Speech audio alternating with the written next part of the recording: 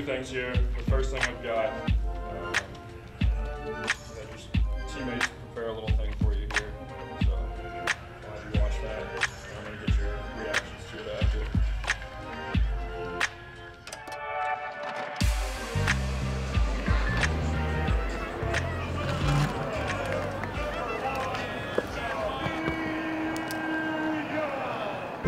Jahmir.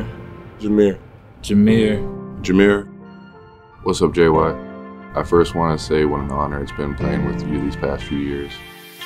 Thank you for being the leader point guard I needed to start off my freshman year. Thank you for all the keep your head up, keep shooting the next plays. Since I committed to Maryland, you've been like a big brother to me, always encouraging me on and off the court.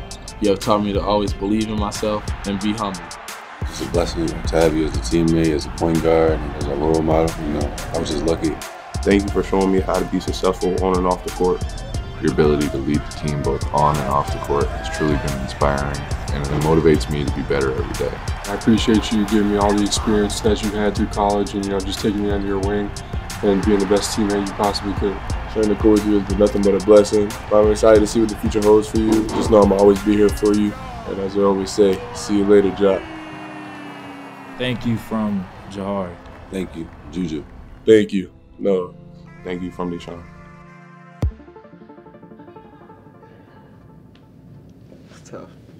Go ahead, sit back up there, straighten up for me. Basically, the first thing I'm gonna have you do is just kind of tell me about, what it was like hearing those things that your teammates had to say about you, seeing all those memories from your 2 years here at Maryland.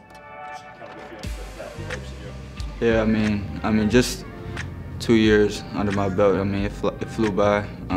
Grateful for every teammate that I've had and but a lot of long-time relationships. So I'm just grateful for my teammates, thankful for this opportunity.